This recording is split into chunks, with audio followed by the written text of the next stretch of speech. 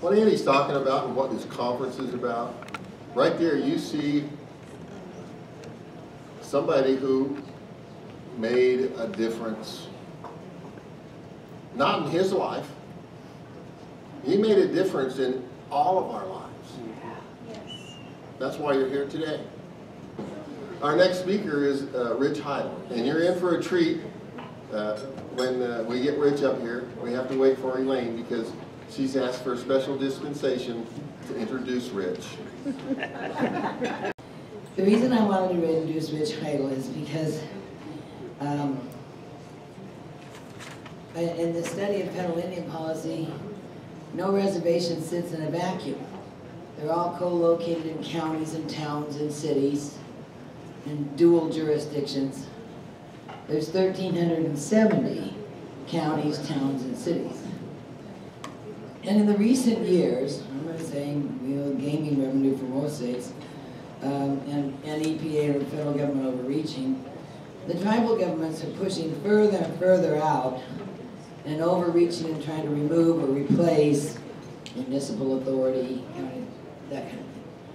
And that was going on, that's been going on across the country. I got an offer I couldn't refuse from the village of Hobart, from Rich Heidel, and this was after a couple of emails, and they invited me to come out and talk to the community. And I just upended, it was the first time I upended my family. Closed down my office, closed down my teaching. I just thought what was happening to this one municipality was so important, I wanted to get out there and help. And so we moved out to Hobart, Wisconsin at Rich's invitation. And it was an 8-year joy. And I'm going to let Rich talk about the rest of it, but the main reason I wanted to introduce Rich and the village of Hobart is in all my studies and searches so far, they remain the only local government where all 5 elected officials are absolutely dedicated to preserving their municipal authority and protecting their property rights and their residents. And you can call them any name that you want. They're not going to waver. Rich, come up here and give them buck 4.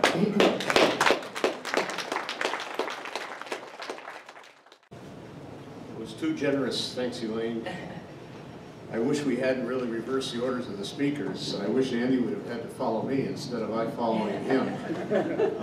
Because what I'm about to say is probably going to sound like overkill.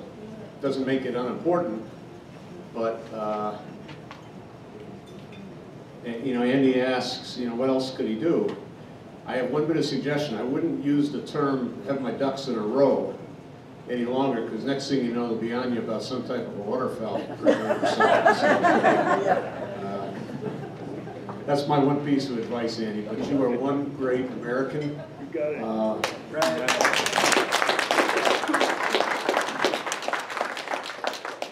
You are. Every good American needs 2 body parts: a brain and a backbone. The bad guys aren't short on brains. But the good guys need to assert more of their backbones. That's the difference. And you have that in spades. So thank you very much. I'd like to establish 2 starting points, first of all.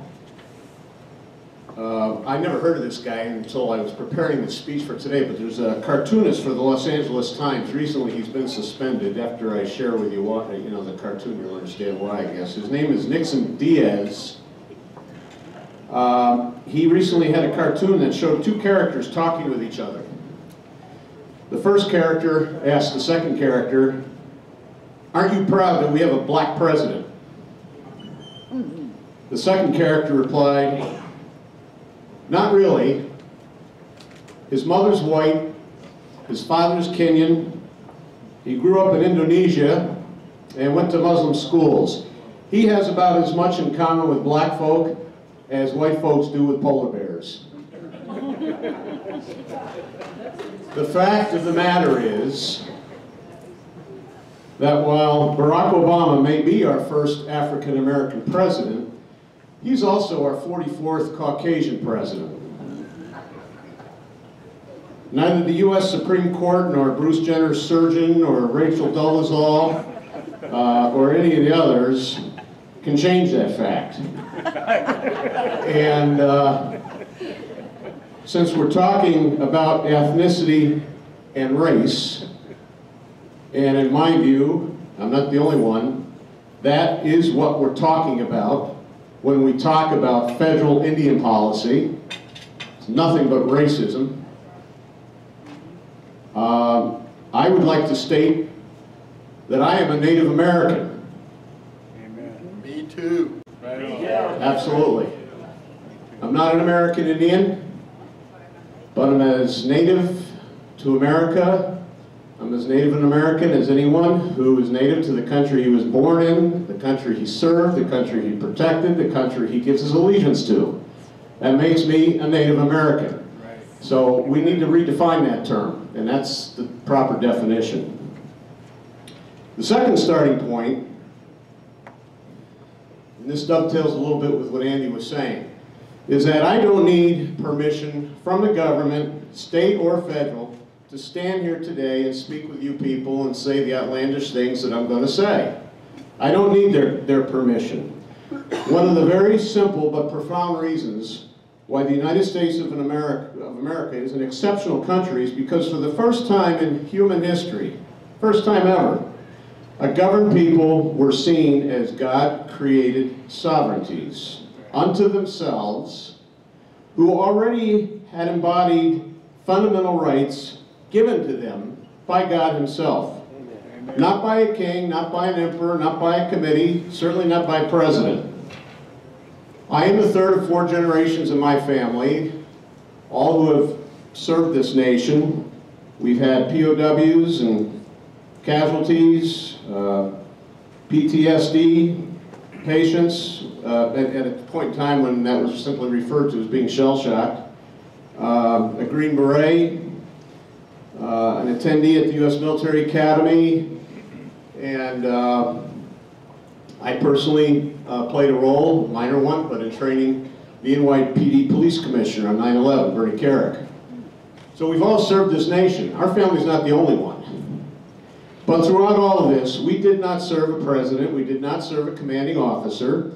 While we took orders from these individuals as part of our chain of command, their orders and our obedience thereto were all in the name of defending and protecting the United States Constitution. Amen. It was this duty and only this duty to protect our Constitution that we swore to do when we took that oath to serve. Right. Once taken, that oath does not expire. Amen. Wearing an American military uniform is but only one way of defending and protecting the Constitution.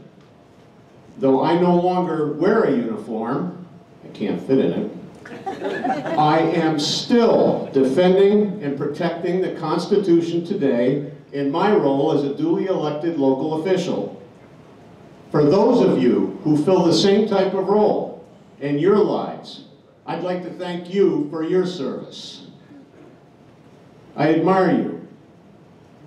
And it's a selfless job, but it has so much satisfaction, though, too, to play a role in this experiment we call American democracy.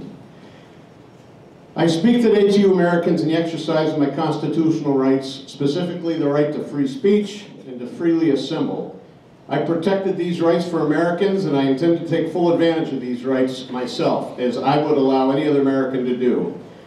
I would much rather have my spoken and expressed ideas mocked and lambasted and ridiculed and criticized than have the spoken and expressed ideas of my opponents silenced. This is, after all, the free marketplace of ideas, a concept so central to the Constitution. The rights and provisions enumerated in the U.S. Constitution were grounded in the stated fundamental beliefs expressed 13 years earlier in the Declaration of Independence. In that earlier document, we find the familiar verbiage. We hold these truths to be self-evident, that all men are created equal, that they are endowed by their Creator with certain inalienable rights, that among these are life, liberty, and the pursuit of happiness. The authors believed in a higher power, in God. And they believed that our rights as human beings were endowed by that God to us, not by any human being, and certainly not by any government.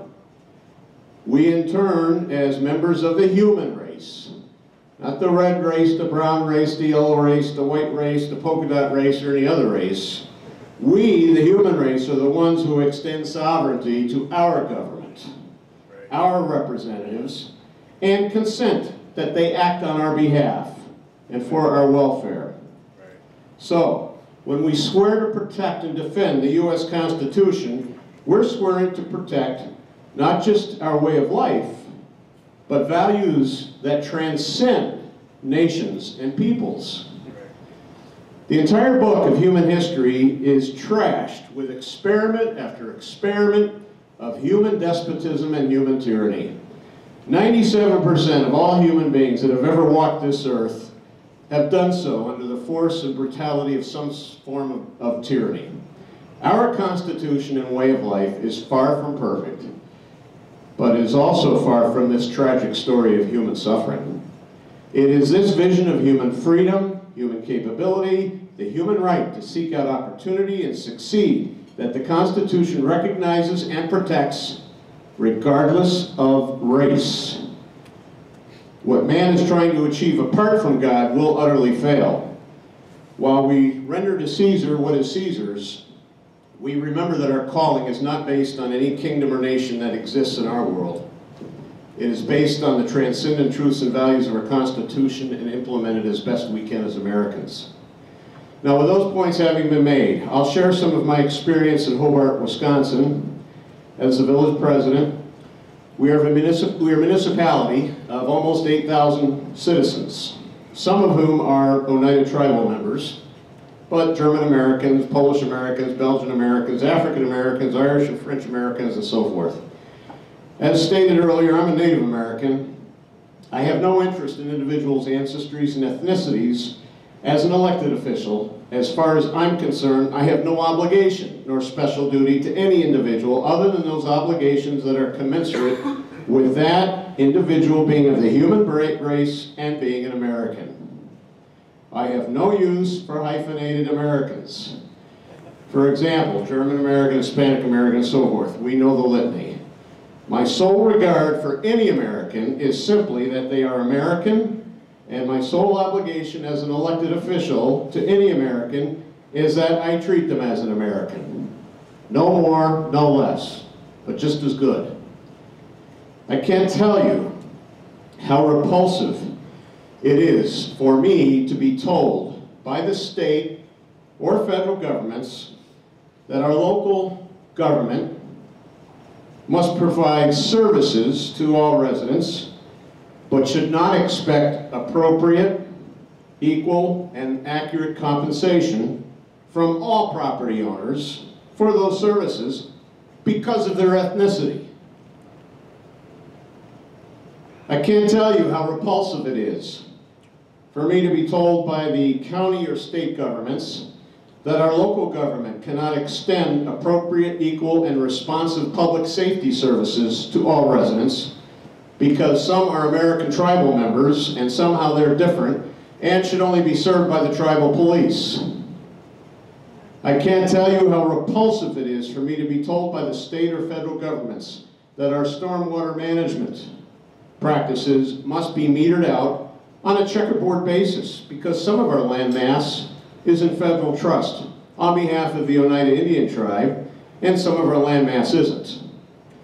You know, whatever stormwater management practices are good enough for one class of Americans, you'd think should be good enough for another. But perhaps Mother Earth knows the difference, I don't know. I can't tell you how repulsive it is to realize that all of these legal mechanisms are ultimately based on nothing more but a percentage blood quantum of some of our citizens. I couldn't possibly give a better definition of racism than that. These state and federal laws, mandates, and directives undercut the very pilings upon which our American Constitution is built and which it protects. That is what I mean when I say that we are constantly dealing with dysfunctional federal Indian policy, otherwise known as institutionalized racism. While many in tribal leaderships positions disagree with me, there are many tribal members themselves who completely agree. My best friend while on active duty in the Army was an American Indian from the Lakota band of the Lake Superior Chippewas in Wisconsin. There are countless American Indians who themselves are also repulsed by these dysfunctional policies. Our first two-town chairman, at the time it was the town of Hobart, 1908 was when we were first incorporated, were both American Indians, Oneida tribal members. My goal as the chief elected official of our municipality is to ensure that all, underline all, of our citizens are equally, fairly, and constitutionally treated. At one time in my life, I took an oath that I would die to protect that ideal. I'm still protecting it, and I am still committed to securing it on a daily basis. I don't feel I need to explain or address the unsustainability of federal Indian policy, the endless subsidizing of almost 600 federally recognized Indian tribes across the nation to ever and ever larger degrees, mushrooming year after year.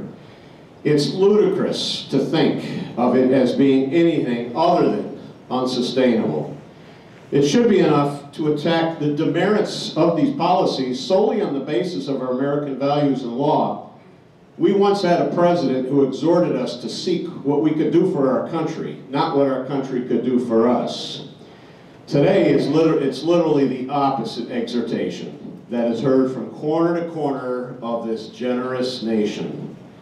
What our nation so desperately needs is to return to the politics of national interest, not the politics of divisiveness of class and the interests of special groups or ethnicities. I have to laugh when I think of the prominence that diversity assumes on the to-do list of the national agenda. You know, we must provide diversity of race, diversity of sexual orientation, diversity of language, diversity of economic class, diversity of religion, and so forth. I'm a practicing Catholic. I'm married to a Jew. My father converted to Catholicism. He had previously been Lutheran. One of my sister-in-laws is Black American. One of my sisters has become a Baptist. One of my brothers has joined an Assembly of God congregation. We didn't need an act of Congress or an agency's rulemaking to realize this diversity. The good Lord and Mother Nature has provided more diversity around our own family table than the federal government that thrives on such programs and agencies. Our federal government believes it must secure and further the so-called diversity of every metric imaginable. Yet we're called the United States of America. Seems to me being united is a hell of a lot harder than trying to foist diversity, which is going to happen anyway. Far too many politicians have mastered the fraud of taxing one group of citizens and bestowing this wealth on another class, all the while somehow justifying this on the basis of imagined or manipulated inequalities. This is victimization of those who deserve better and an insult to those who've done no wrong. This isn't contemplated by our Constitution, nor is it what made this nation so exceptional. Yet this is exactly what's going on. The disparity and unconstitutionality of one group of Americans as the aggrieved, pitted against another group of Americans as the aggressors. The real scoundrels are the lawmakers themselves, who seek nothing more but their own prosperity, their own power, their own prestige, by foisting this nonsense on good, God-fearing, law-abiding, tax-paying Americans. This is an outrage that will someday catch up with them. They're nothing but unconvicted thugs. That's all this is. What I have found to be the magic potion to combat this deadly disease is a daily regimen of what I had mentioned earlier. the exercising of two body parts, a brain and a backbone. How often do we need to know what's right and then fail to act? Too often we lack the courage to do or say what needs to be done or said.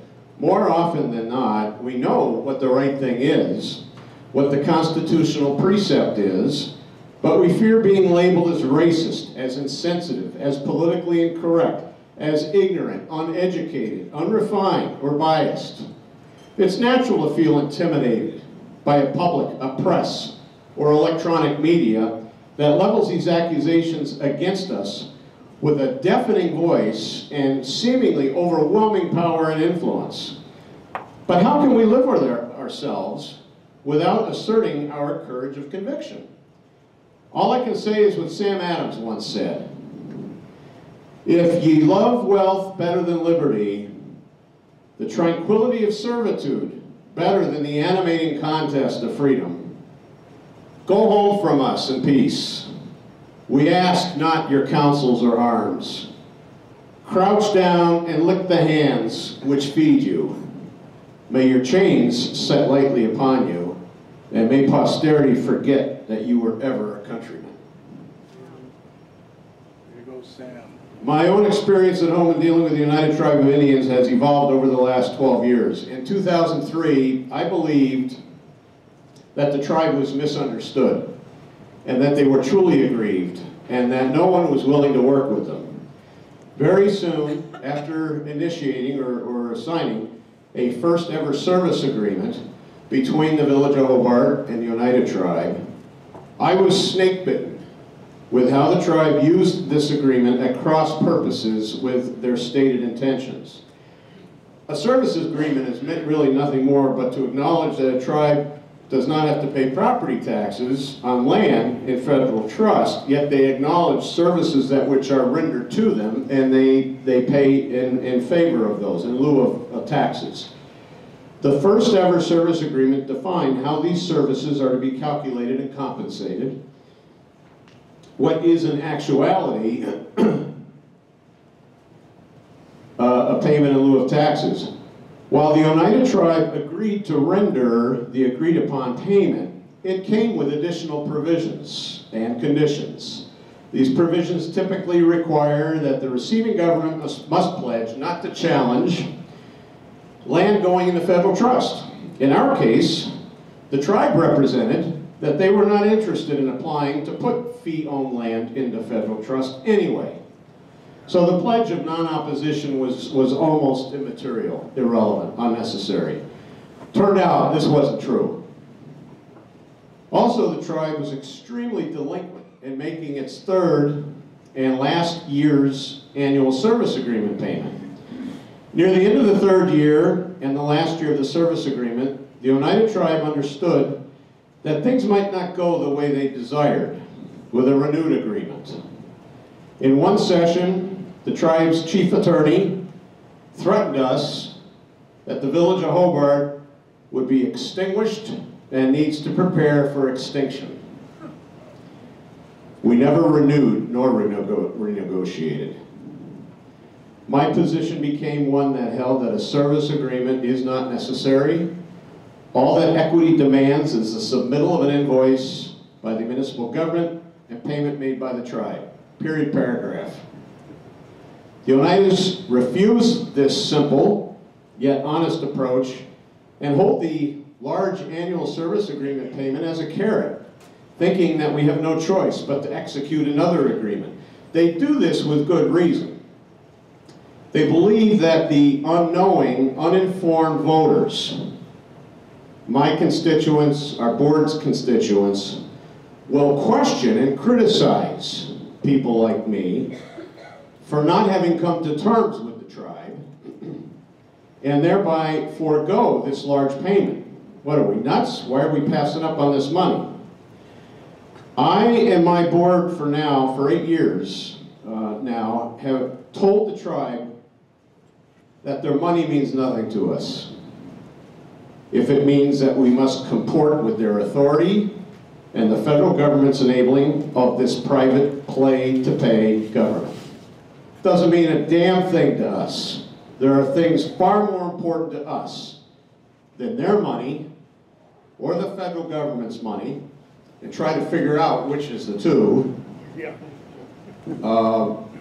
Our responsibilities as elected officials and our reverence for our constitutional underpinnings trump the tribe's money and the federal government's agenda all day long, any year. Good for you. Good for you.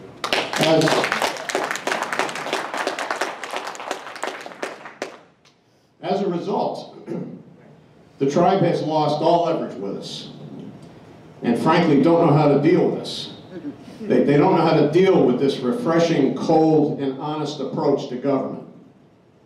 The sad thing is that they learned this tactic, though, at the knee of the Great White Father. The tactic being that money will get you anything you want. Turning down any amount of money to preserve our freedom and authority as a duly constituted local government is what I mean by courage of conviction. We no longer fear whatever our critics may have to say, or what the local newspaper may have to publish or editorialize. You'd be amazed, and I was astounded at the degree of public support for our position. Using those two body parts, a brain and a backbone, will yield unbelievable results. In addition to tribal threats, we faced the name-calling of a hostile news media. We were racists and homophobes. The world was told that Hobart couldn't get along with anyone. Not only did the media play the role of politically correct bullies, but so too did our local municipal governments. We were ostracized and ridiculed. Newspapers were replete with accounts of the village's contentiousness and our tendency to battle the tribe. Among other things, this presented a difficult situation for us when it came to borrow or bond money for legitimate municipal projects. Investors and underwriters perceived a higher than normal risk with our legal bills and potential of losing property tax base. If we succeeded in bonding, it came at a higher interest rate, and because of the perceived risks. We put on our big boy pants and took what we could get. We've paid back the bonds and interest, and in the process, we've earned the highest Standard & Poor's municipal credit rating awarded to a Wisconsin village of our size. My mantra was, and still is, I'm Catholic, but this comes from Martin Luther: peace if possible, but truth at all costs. Amen.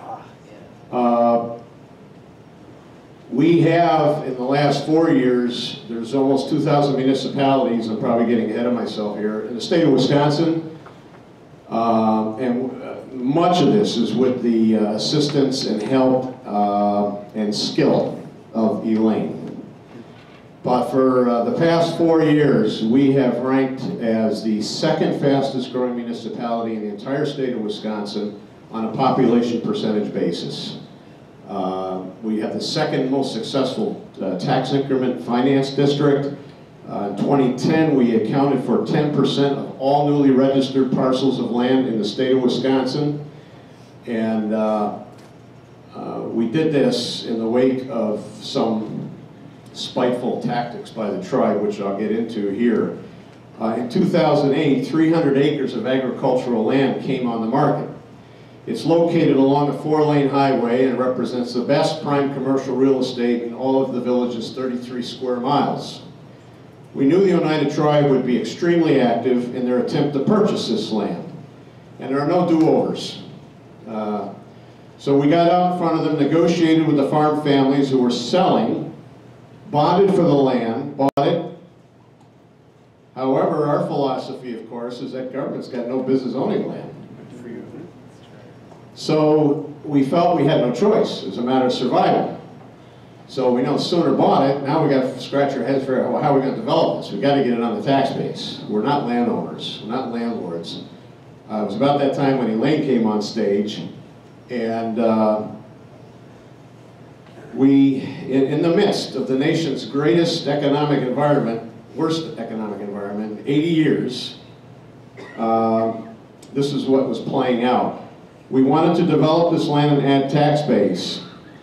Immediately what had happened is after the purchase, and maybe some of you folks have heard this before, I had not heard of it until it happened to us, but the United Tribe purchased what realtors call a spite strip. The intention of the tribe was obvious. The shape, size, and location of the spite strip obstructed the village's plan to build necessary infrastructure. So again, we put on our big boy pants and we condemned the land.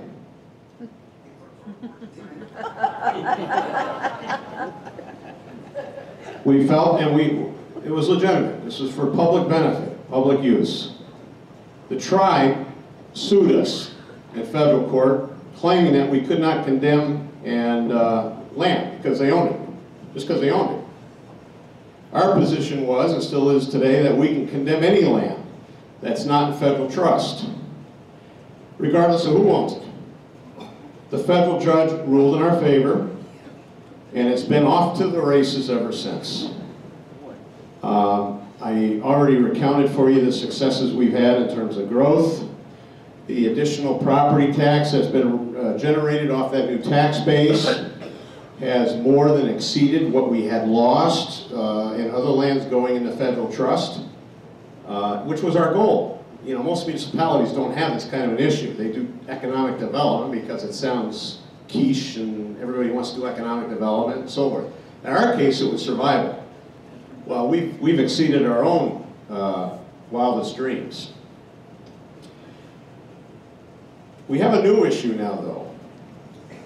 While the tribe can continue to purchase land and put it into federal trust, we can at least oppose applications to the BIA since we're not hogtied by a service agreement anymore. It's just such a wonderful feeling.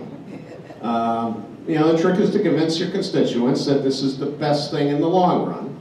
And we've had success in doing that as people become educated and they understand that we're trying to protect their properties and their values.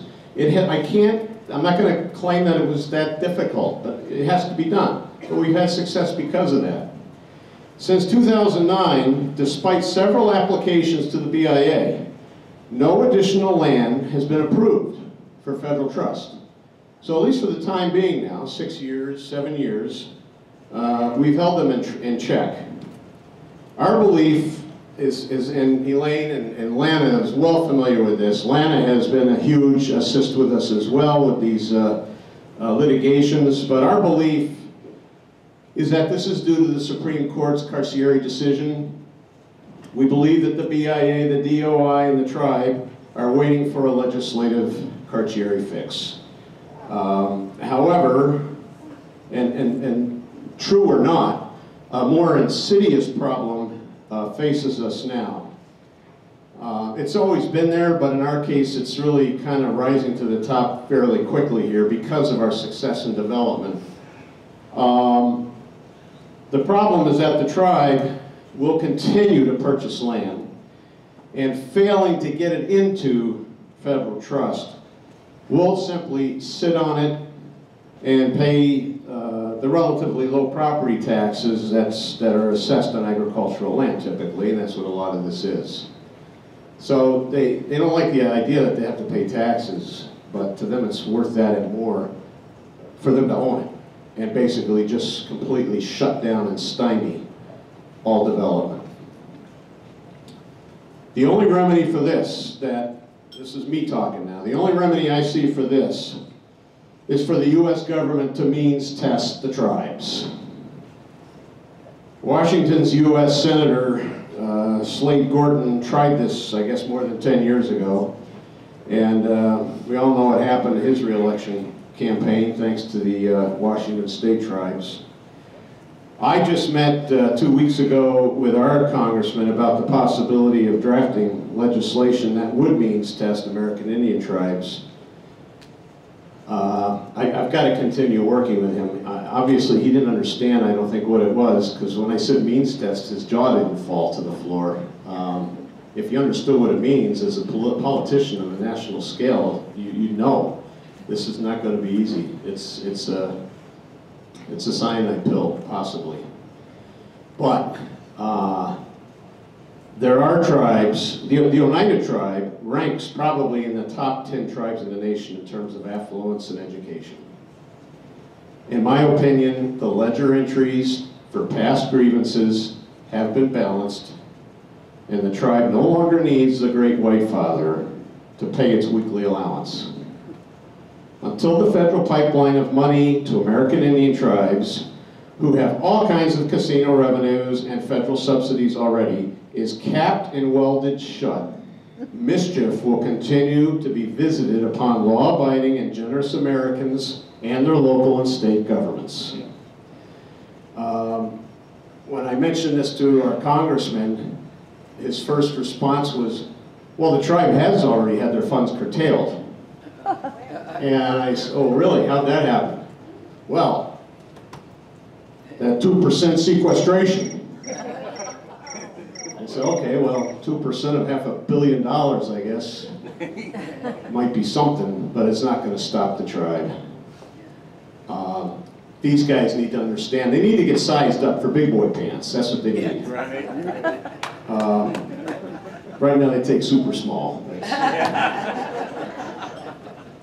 Too many of our elected and state officials are hiding under the skirts of political correctness and currying favorable public relations as a symbol or as a token of his cooperation, as well as a means of upbraiding and reprimanding our village board's strong stance. 6 years ago, our former county executive arbitrarily signed over almost 2,000 acres of municipal jurisdiction to be policed primarily by the United Tribal Police Department as deputized county sheriffs. This, of course, he based solely on the ethnicity of the residents in that portion of the village. This not only violates the concept of a municipal government's home rule, but as I mentioned earlier, it's racist. Our policies, our procedures, indeed our very DNA always mandate that we treat every citizen with equal protection, equal professionalism, equal rights without regard to skin color. If this wasn't unconstitutional or racist, it would actually come across as kind of sounding petty. We continue to oppose this situation to this day. On another issue, which involves an abandoned railroad. This railroad, the abandoned railroad, completely bisects our village from east to west. So, immediately think of Spite Strip. The tribe claims this land to be in federal trust, never to have been allotted out by the Dawes Act. However, well, their story flip-flops though too. Sometimes it reverts back to trust, sometimes it's owned in simple fee. I mean, they got belts, suspenders, diapers, everything else. It's whatever's going to work. Throw it up against the wall. As a result of numerous FOIA requests we submitted to the BIA and the DOI, not one iota of documentation substantiating this claim could be provided. Even more incriminating in my view is a BIA letter that we actually got stating that they never approved the land going into federal trust. They acknowledged having the application, but they never approved it. So anyway, we take that land now and we put it on the property tax rolls. So I think Elaine has mentioned that perhaps we're the only municipality in the country taking land from the tribes.